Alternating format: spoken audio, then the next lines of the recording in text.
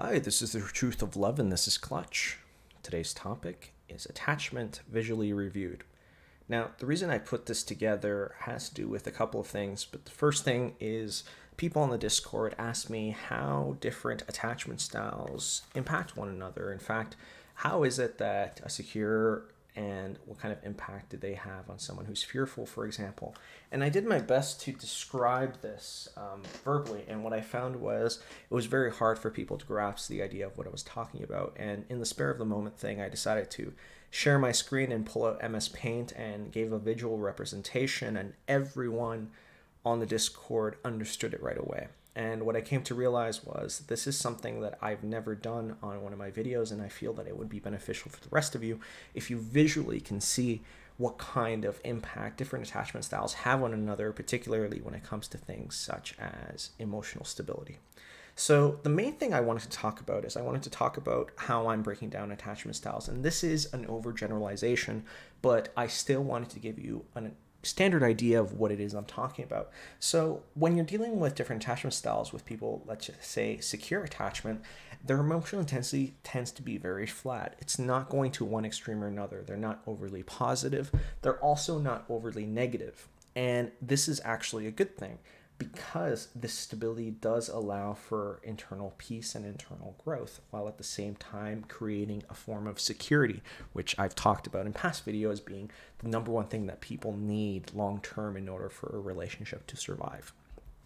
When it comes to individuals that are anxious, you see a very different aspect of breakdowns. Anxious people don't tend to go to one extreme or another, but they do tend to be sporadic. In other words, predictably sporadic. Some days are good, some days are bad. It's not to say that these individuals aren't individuals at all and aren't prone to be empathetic. It just means that the form of their stability usually comes from an external source, external validation. And that's an important key factor to understand, especially for most of you that tend to come to my channel tend to be anxiously attached. Those individuals that are watching this need to understand that this emotional up and down wave is normal given that attachment style, but it's also important for us to understand where this wave comes from and how we as anxiously attached can move to better ourselves. Fearful avoidants tend to follow a very similar dilemma, except their emotions tend to be amplified and tend to be further apart.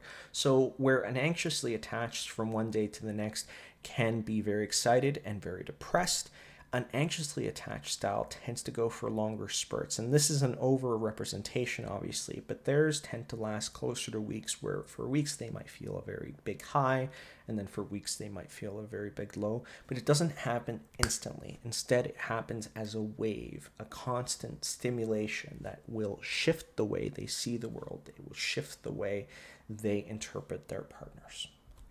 Last but not least is the dismissive avoidance, which, as you can see, tend to be very linear. Unlike the other attachment styles, they tend to be very strict in their regiment. And usually these jumps in either being highly emotional or highly depressed tend to be sparked from some kind of trigger. What that trigger is happens to vary. A trigger can be something as simple as a death in the family, or being sparked of a specific emotion or specific event that's happened in their lives. The idea is that dismissives tend to go for even longer spurts of the highs and even longer spurts for the lows, but they themselves don't happen to see an issue with it. Instead, what they tend to do is they tend to internalize a lot of their validation, which is why when you initially start dating an avoidant, they might not necessarily be interested right away, and then all of a sudden they shoot up and say, I'm in love with you. I want to be with you. This is my soulmate. This is the person I see myself marrying. And then all of a sudden they get hit with another trigger, and then I no longer love you. I no longer feel things for you. Why don't you just get over it? We were only dating a couple of months. This idea gives some perspective, some visual representation of what dismissive avoidants tend to go through. So the question becomes, how do different attachment styles interact with one another? Well, I deal with attachments such as I would a gravitational pull. Two different bodies, two different interpretations. Each one of them has an impact on another. So in the case of a secure attachment, what you'll notice is that these lines have tended to switch with one another, but they don't tend to be very sporadic. They tend to be very spread out. And this is a normal thing. individuals will have hard days, they will have good days, but they don't tend to stay there if they're secure. If you happen to find two individuals that are secure, they have a good grounding, a good foundation on what they interpret their value system to be. It's not to say that these individuals are going to stick together for life. It's basically just stating that these individuals have a good and healthy understanding of what their limitations are, and most importantly, the limitations of their partner. And they tend to balance one another. They tend to zigzag. One person might be more emotional than the next, one day than the other, but this is very spread out, and this is where you might occasionally get an argument once every couple months or once every couple of years. It isn't a foundation of the relationship, and as we can see, it's a very stable and predictable line to be associated with. But what happens when we introduce another attachment style to the secure mindset? Well, something very interesting happens. If we happen to take someone who's anxious, for example, and happen to put them with a secure, what you'll actually notice is that over time, the emotional waves become less and less intense.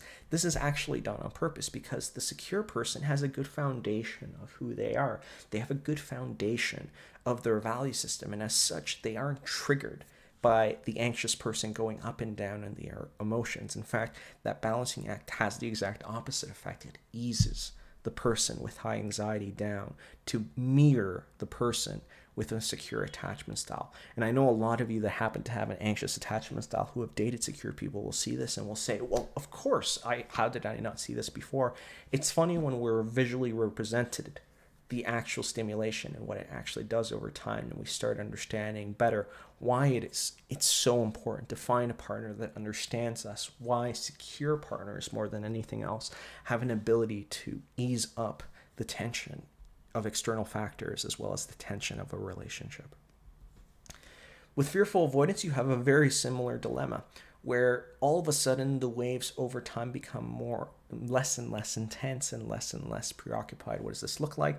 This looks like a secure attachment style in the making. In many aspects, that's exactly what's happening. The person of security is offering this other individual an ability to relax, an ability to not constantly on a consistent high. What does tend to happen in some cases is that fearful avoidance will jump ship on the relationship when they feel that first wave of depression, that first wave of anxiety. But that isn't necessarily always the case. If a fearful can stick with the relationship with a secure and fight the urge of being bored in the relationship, which is the number one complaint I do hear from individuals that happen to date someone who's secure, they can actually move and become less and less intense over time. Dismissive avoidance also follow a similar pattern, but like their counterparts, or unlike their counterparts, their drop in interest usually is sparked by a trigger. So that trigger might not necessarily be directly associated with the secure attachment style. That trigger might be an external factor, but that external factor has an immediate impact on how the dismissive avoidance sees the individual that's secure. In most cases, secure individuals who see the sudden drop will tend to dump or exit the relationship because they understand what their value it is that they're bringing. If the dismissive avoidant can fight these urges during these dips to express negative traits or to be critical of the secure attachment style, the securely attached will help in turn by bringing down the intensity of these waves, and these triggers will become less and less frequent. At the same time, individuals that are dismissive do have an uphill battle because dismissives don't tend to be self-critical. They don't tend to be self-aware. The few that are do a very good job at understanding when they're feeling triggered, but they have no idea why they're feeling this particular trigger. It's up to a combination of therapy as well as having proper support to pull these people out of this mindset and to get them understanding that this isn't a way of living a life, let alone a relationship. Something interesting happens when we start mixing in with the insecure attachment style, specifically fearful and anxious. What you'll notice is that the fearful attachment style has the exact opposite effect that the secure had, where the intensity of the anxiously preoccupied individual tends to increase in that relationship. And the main reason is that the anxious individual is constantly looking for external gratification. That external gratification can be felt on a low and it can be felt on a high. And what you'll actually notice here is that the anxiously attached and the fearful tend to mirror one another in the opposite extreme. So when a fearful is feeling down, the anxious is feeling high. When the anxious is feeling high, the fearful is fearing low.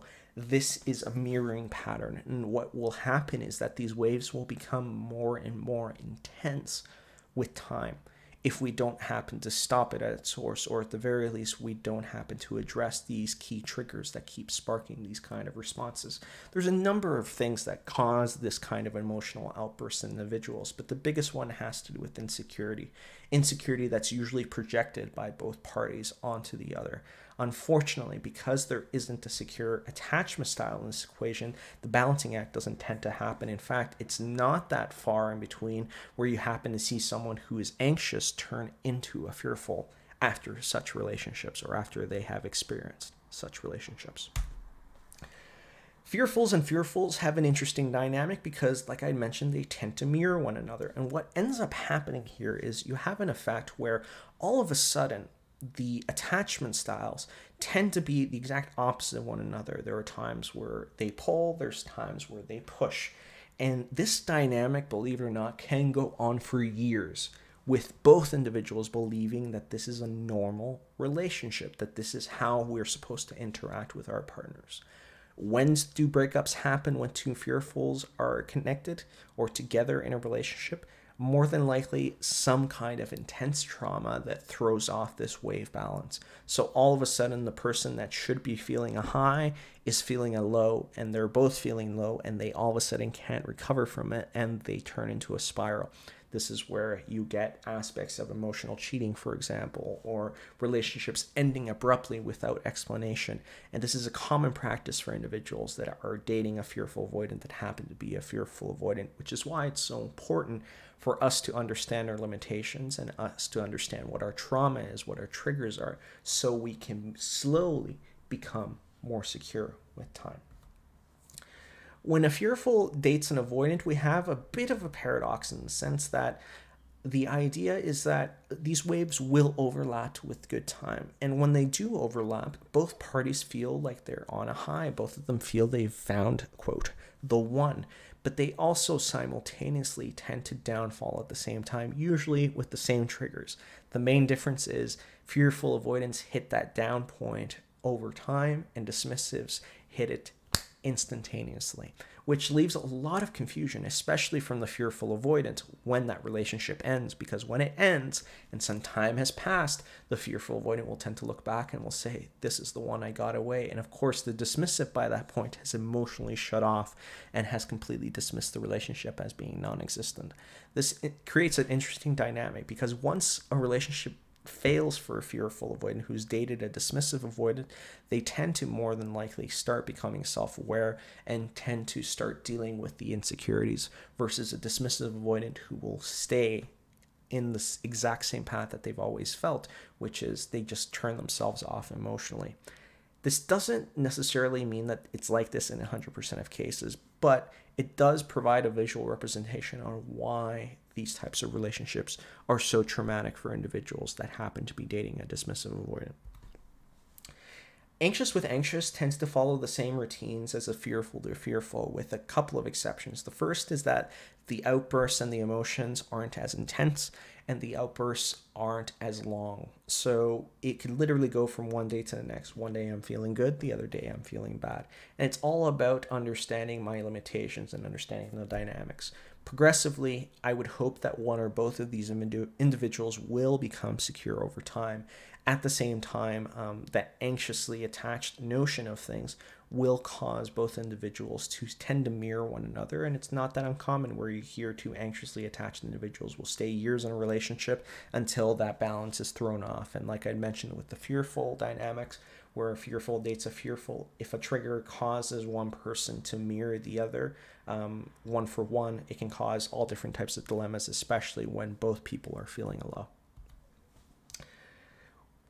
Avoidant and avoidance aren't relationships that tend to last very long. The main reason is exactly what you're seeing on the screen. It's very easy for an avoidant to mirror each other in both extremes. So if it's a case where one of them is feeling a high, they might both feel a high, but if they're definitely feeling a low, they won't project or they won't invest the same level of interest that's required in order to keep the relationship going. This is why avoidants don't tend to be very long-term with other avoidants, and they tend to be more closely attuned for the fearfuls, or more importantly, the anxious attachment styles. And that leads us to our conclusion. Now, I know that this is a new way of portraying information. I know this is a new way of getting visual representation. But my hope here is that it provides you with some level of understanding of how attachment styles interact with one another. If it's a case where you guys like this presentation, I will go ahead and create another one like it in the future. But until then, I wanted to provide this representation just to give you guys some visuals on what it is to date different attachment styles and what kind of impact they have on one another. That's it for today.